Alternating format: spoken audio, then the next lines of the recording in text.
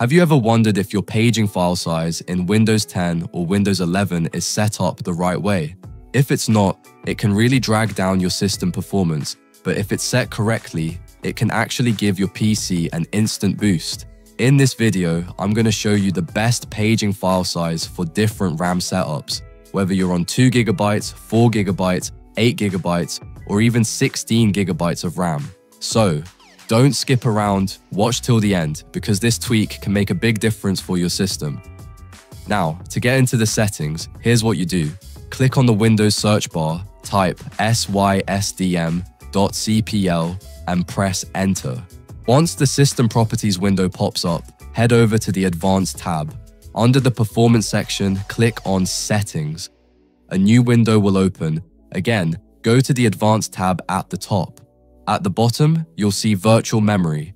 This is where Windows manages something called the paging file, which is basically a chunk of your hard drive or SSD that gets used as extra RAM whenever your actual RAM is running low.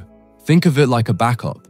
When your RAM usage shoots past 90%, Windows borrows some storage space and uses it as temporary memory.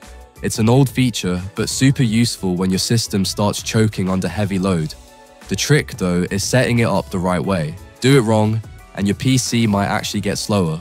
Do it right, and you'll notice a nice performance boost. Now, to make changes, click on Change. By default, you'll see Automatically manage paging file size for all drives checked.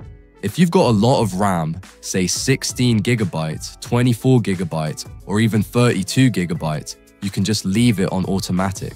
Windows will handle it for you, and you'll be fine.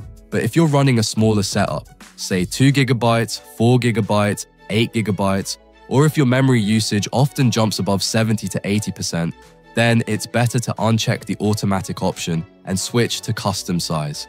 Now, this is where people usually get confused. What values should you actually enter for the initial size and maximum size? A lot of guides suggest using Microsoft's formula: 1.5 times your RAM for the initial size and 3 times for the maximum. Personally, that doesn't always make sense, and it really depends on your system. Here's a simpler way. First, check how much physical RAM you have installed. To do this, open Task Manager, go to the Performance tab, and look under Memory.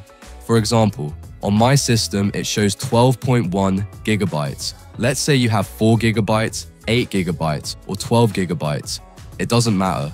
Just take your number and multiply it by 1024 to convert it into megabytes. That number will be your initial size.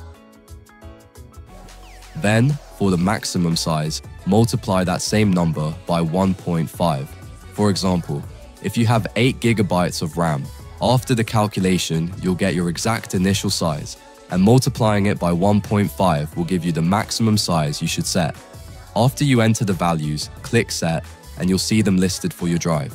Once you click OK, Windows will likely prompt you to restart your computer. If you get that restart message, that's your confirmation that the new settings have been applied correctly. And that's it. I've now set up the paging file properly on my Windows system, and you can do the same on your system. So that's all for today, guys.